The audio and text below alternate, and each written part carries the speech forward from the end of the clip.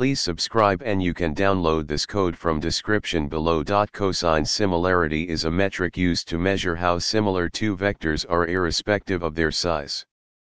It is widely used in various applications such as text mining, document similarity analysis, and recommendation systems.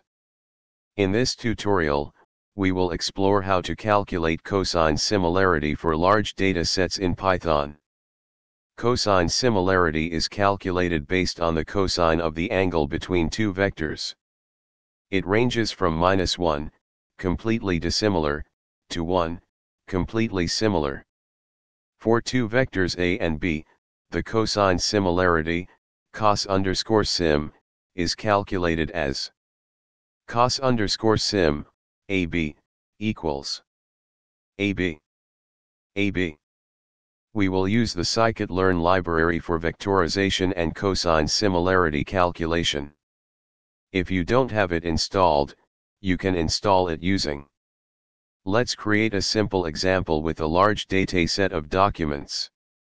We'll vectorize the documents using TF-IDF, term frequency inverse document frequency, and calculate cosine similarity. In this example, we use the tfit vectorizer to convert the documents into TF-IDF vectors. Then, we calculate the cosine similarity matrix using cosine_similarity from scikit-learn. For large data sets, memory usage can be a concern. To handle large data efficiently, consider using sparse matrices. The scipy library provides efficient sparse matrix implementations. Modify the code as follows.